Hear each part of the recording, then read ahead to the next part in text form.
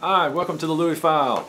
Today I just want to talk directly to you. I don't have a Bible, I don't have notes. I just want to share something with you that's really on my mind.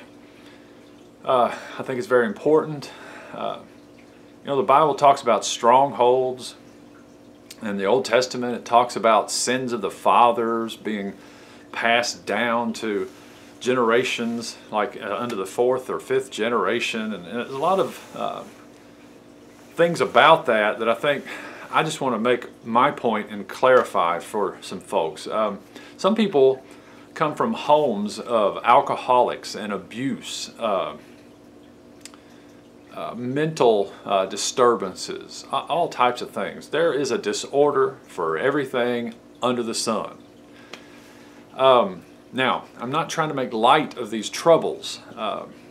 People that have voices, people that have mood swings. I mean, you could name things: bipolar,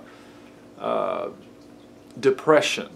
Now, believe me, I'm not making light of any of this. Addictions. I have come from a addictive place in my life.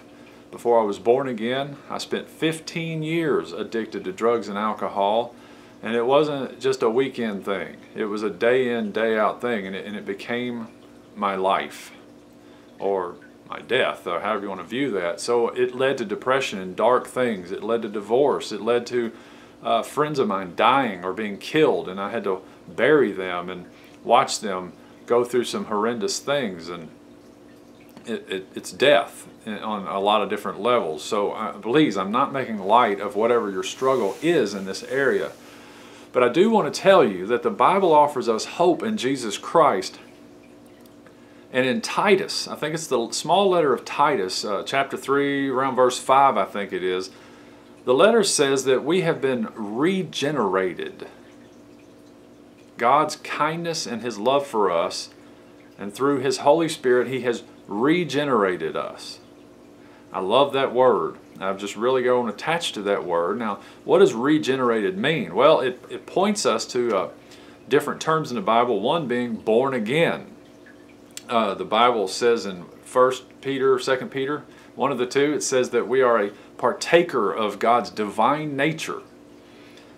Regenerated. The way I like to define this is it means that we have been re-gened. The very genes, the very nature of our being has been redone. So the sins of the father, the mistreatment or the abandonment or the pain or anguish or whatever it is that you grew up with in your childhood, as real as that is, as painful as it is, as damaging as it is, in Christ you have been given brand new life, brand new genes. You no longer have to trace your heritage back to this abusive cycle. That is good news. You know, the Bible tells us that in Christ we're a new creature. It says that the old man was crucified, buried, and raised back with Christ. So the old man is gone. Literally, spiritually, mentally, emotionally, all of that, he is gone.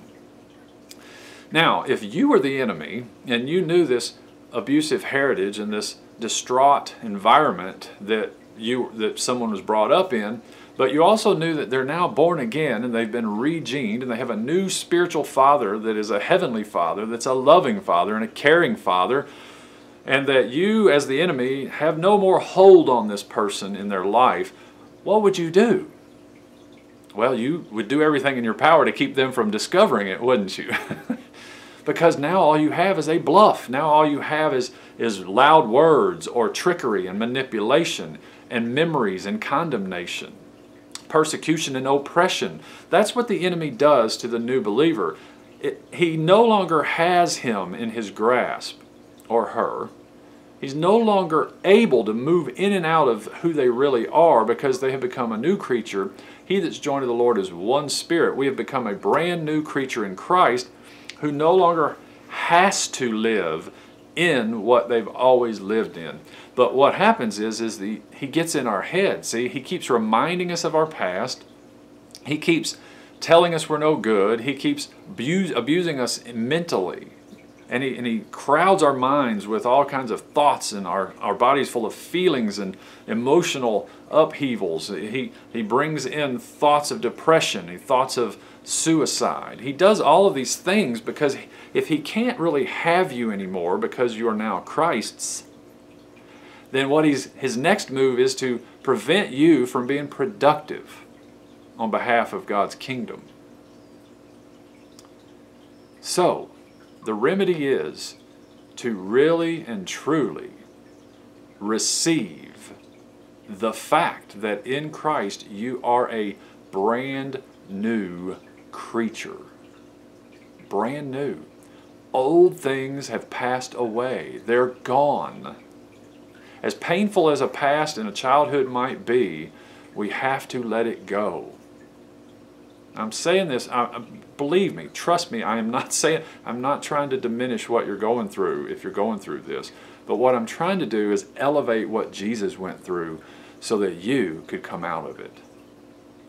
So I'm not demeaning your childhood or your feelings or your emotional state or your diagnosis. I'm not demeaning that. Please understand that. But I don't want that to trump or overcome or outshine what Jesus Christ did for you on that cross. He died to set you free from that. He died and He rose again to give you new life in Him. The Holy Spirit has now taken up residence within you. If you're a receiver, if you received Christ, the Holy Spirit now dwells in you. You're the temple of God where the Holy Spirit dwells, right inside of you. Join spirit to spirit. Embrace that truth. The Bible tells us, walk after the Spirit, which includes that truth I just shared with you. Walk after the Spirit, and you will not fulfill the lust of the flesh.